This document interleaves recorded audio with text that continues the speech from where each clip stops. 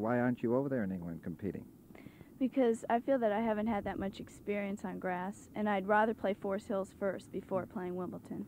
Don't you think it would have been good experience maybe to just go over there? It would have been, you know, really good experience, but, you know, I feel Forest Hills is a smaller tournament, and I'd rather, you know, wait till I'm a little older than to play the major tournament. You know, you're like a lot of other players we've had the pleasure of interviewing over the years, great players from South Florida, and just like the surface we're standing on, clay. They grew up on clay, and they seem to reach just a point where when they get on faster surfaces, they just can't compete with the other people. Are you going to let that happen to you?